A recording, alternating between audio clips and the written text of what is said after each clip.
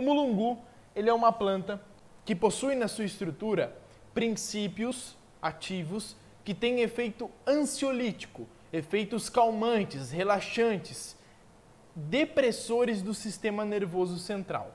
O que isso significa? Significa que pessoas que sofrem com ansiedade mental, com aquele barulho na cabeça, que têm vontade de desligar o botãozinho, que gostariam de parar de pensar por alguns segundos, pessoas que estão enfrentando momentos de estresse muito grande, vão se beneficiar muito utilizando essa planta.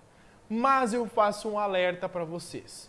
Pessoas que utilizam ansiolíticos, eu não recomendo o uso do mulungu dessa forma como eu acabei de mostrar, porque pode acontecer interação medicamentosa, ok? Então é preciso um pouco de cuidado.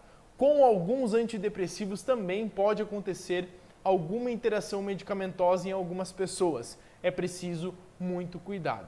Se você usa ansiolítico, não consuma o mulungu em tintura e nem em chá, na verdade, tá bom? Se você não utiliza ansiolíticos, você pode utilizar sem problema. Matheus, alguma pessoa pode ter reação alérgica ao mulungu?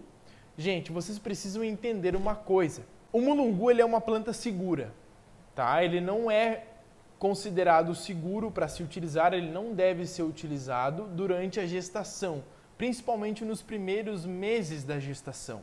Mas, para pessoas que não, mulheres que não são gestantes, não há estudos mostrando uma toxicidade dessa planta. Ele é seguro para o nosso consumo. Todavia, vocês precisam compreender que todas as plantas podem causar algum tipo de efeito colateral. Todas.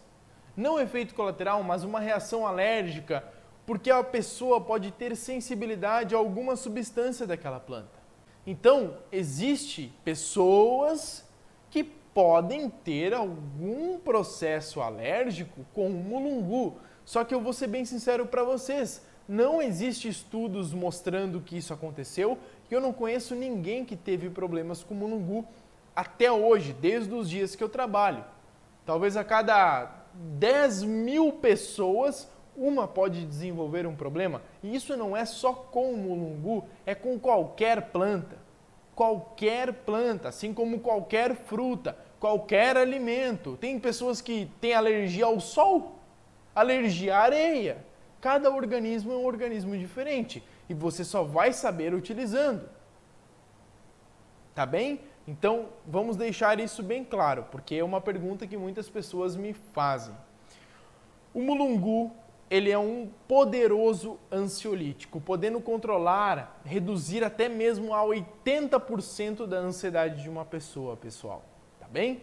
Então, é uma planta maravilhosa para esses casos de ansiedade, de síndrome do pensamento acelerado, de inquietação mental, de agitação mental, de estresse, inclusive no uso para crianças. Crianças de 4 anos, 3 anos, 5 anos, 6, 7, 8, 10 podem usar, tá bom?